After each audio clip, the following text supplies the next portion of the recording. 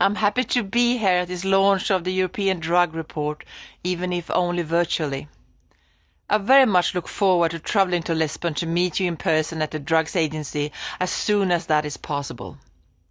The European Drug Report gives me what I need as Commissioner to act. You wrote this report under difficult COVID conditions. We are not the only ones who live and work under COVID conditions. So do the drug smugglers and drug pushers who traffic and sell drugs. So do the users who buy drugs and take drugs. The pandemic also affected the healthcare and drug services that help addicts. Some of them were forced to close so that addicts could not get the help they need. On the plus side, we see important innovations in public health, such as remote care for patients or the use of apps to stay in touch with drug users. At the beginning of the pandemic, the supply of drugs dropped. In some member states, that led to an increase in violent crime. People started to use different and more potent drugs. Organized crime groups quickly adapted and found new business models. Despite the lockdown, despite closed borders, despite restrictions on people leaving their homes, drug criminals found their ways to deliver drugs to their clients. When criminals innovate and adapt, law enforcement cannot stay behind. The intelligence that the Drugs Agency provides will help us to stay one step ahead. You point out the trends in your report.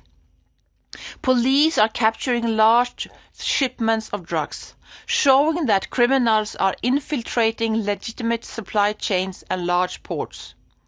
Europe's cocaine and heroin problem is getting worse.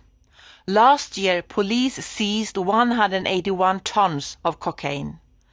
In 110,000 actions, more than ever before. The amount of heroin captured nearly doubled. Europe is also increasingly a producer of synthetic drugs like MDMA.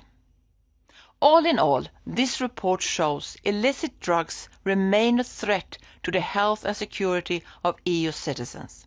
Sometimes people ask me, why do you want to fight drugs trafficking so badly? What does it matter if people do some drugs? I'll tell you why it matters. Drugs are not only a security threat, but also a health threat. Thousands of Europeans die of overdoses each year. Over 1 million receive treatment for substance abuse.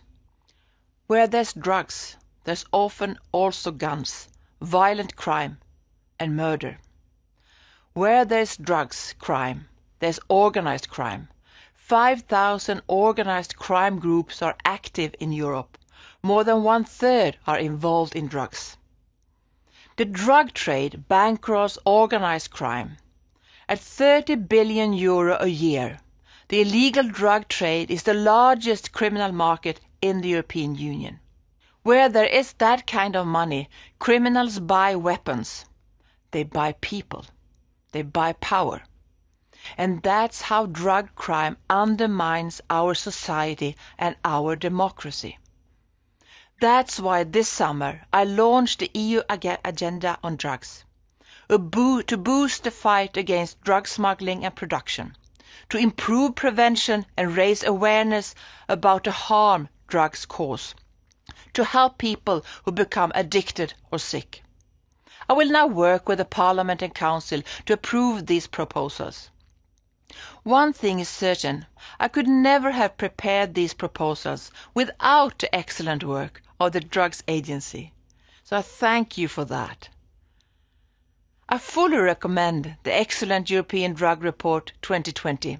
It's an essential source of reference, data and information.